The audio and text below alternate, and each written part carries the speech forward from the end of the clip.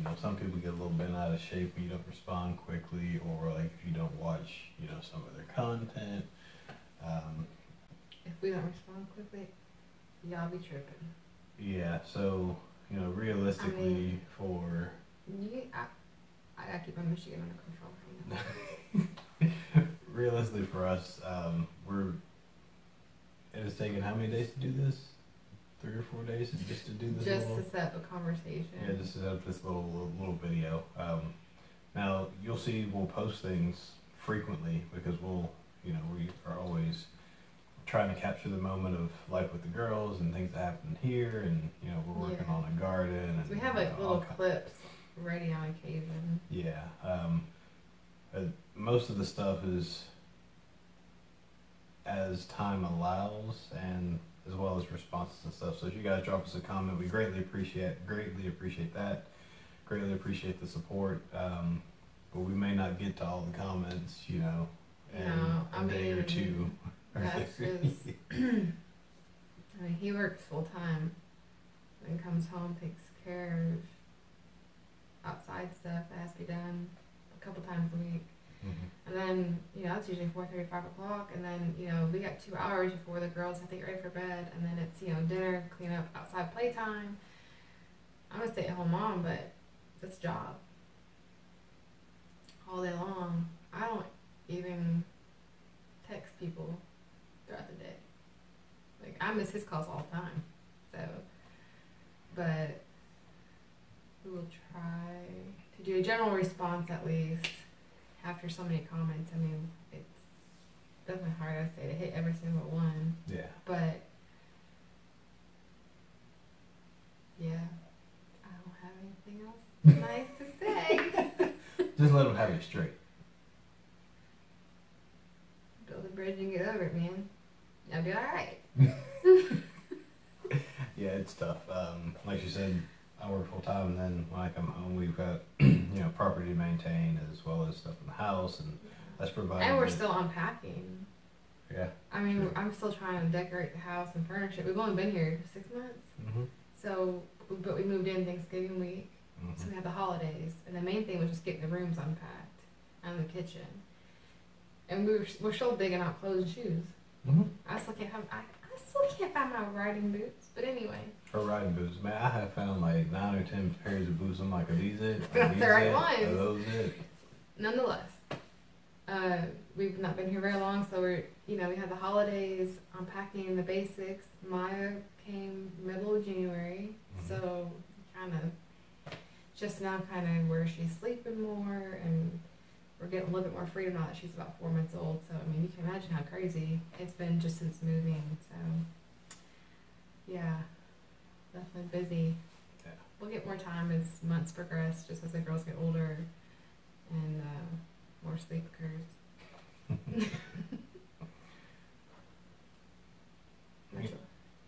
Anything else you want to tell? I'm just kidding. No, don't. Y'all see what she be doing to me? That was going to be a good April Fool's joke, but I was kind of panicking because I didn't want to say it out loud. I'm just kidding. April Fool's what? It was a belated April Fool's joke. Oh. Because I never got to pull the prank on you. Oh, yeah. I'm glad you think that's funny. Why don't you tell me what you told me about my little stuff, everything becomes a shelf in the house? Listen, I don't have the time to go through that. Let me see how I can say this nicely. No, just say it however. I mean, you're not gonna hurt my feelings. I mean, we've been married forever. Forever, yeah. I mean, this is the thing. We started off in a little, little house, and there wasn't a whole lot of storage, so stuff was kind of dropped on the table, which I have a pet peeve. Like right now, my coffee buffet, it's kind of driving me crazy because it's a catch-all station right now. And then I went to the kitchen to talk to, my husband about, hey, when are we going to do that video? Meanwhile, I look at my dining room windowsill. We got power cords, our eyeglass case, papers. I don't even even know what else is up there. The corner of the dining room, which is all open concept. Tripod. Box of something that I don't That was baby stuff. You try to blame me for that. I get No, you were supposed to take it to Goodwill. Anyway, so that's there. And then I have a, it's all connecting, like the peninsula overhanging counter where you could put like bar stools. So I have like this nice little peninsula that I've always wanted. I try to clean it like once a week just to keep it cleaned off. I like my counters decluttered, clean. I look over, papers, envelopes, mail. Even though we got a mail center now. Y'all saw that in another video. That's the thing I looked in the bucket and said, yeah, we need that. We do. We're using that, kind of using that. And then, what else you got on the counter? Oh, a screwdriver, some random tools, which, y'all, he got four garages and somehow his tools, so, in my kitchen. I said, you get all these buildings. And the screwdriver, by the way, was because I was fixing the baby monitor that broke. Nonetheless, it has a home. Things have a home, but then back where you go. That's what I told him. I Trying to get said, back to the home. I I was said, lost. All right. Listen, He was following we the have breadcrumb. you have this garage, the workshop, and then your big workshop across the driveway. I said, all this space, and your stuff still pukes in my part of the house. That's what I said. In my defense, y'all, for the past 6 months, I've been doing everything but getting any of the shops or garages in order. You got it in the workshop. That one done pretty good. Hanging shelves and desks and stuff. That was on up. That was before lawn season started. And you got some stuff. I mean, I guess you haven't been able to tend to everything. I mean, that's true. But I like to give them a hard time because I have a thing about my kitchen and stuff being clean and not cluttered. I don't like stuff piled on my tables. I don't like stuff piled Or on. shoes. Oh. I can't. It gives me too much anxiety. Sometimes I'm turning OCD. Who puts the little kid shoes on our kitchen table? It's germs, dude. Like, that's where we eat. Here's some shoes. The kid that's outside. There were like three it. random kid shoes outside, and I'm like, He brought them in and put them on my kitchen table. I couldn't put them in the bedroom. The girls were asleep. What am I going to do? I'm trying to put them where they'll be seen so they can make it back to the Shoe rack bedroom. right here. I'm just saying.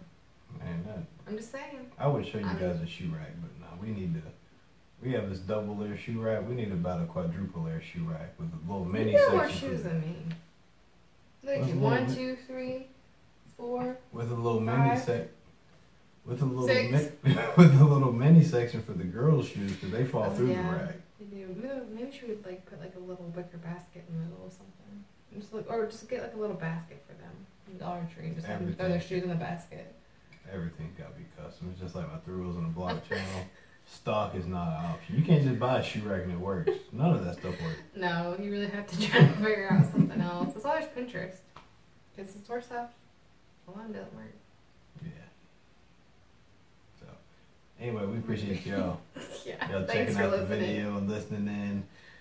We're going to try to do some live streams. We'll probably do it in the evening time when the girls are asleep. That'll be coming soon. And be on the lookout for some product reviews because there are some essential baby things that we've used for the past, almost year and a half, almost 2 years now that we know what does work and what doesn't work. So we'll let you in on what we've used so far that hasn't broken. And we've had some stuff that's failed. We'll talk car seats because there's some terrible car seats out there and then there's some really good car seats. I'm sure y'all feel the pain of car seats. Yeah. They're my nemesis. I hate them. I love them, but I hate installing them. That's why he does it. Yeah. Anyway, drop us a comment, smash that thumbs up. Thanks you guys for watching, and Thanks, you guys. thanks you all for.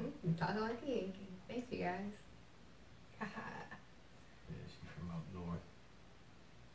You guys is a general statement. You said it. I'm so proud of you.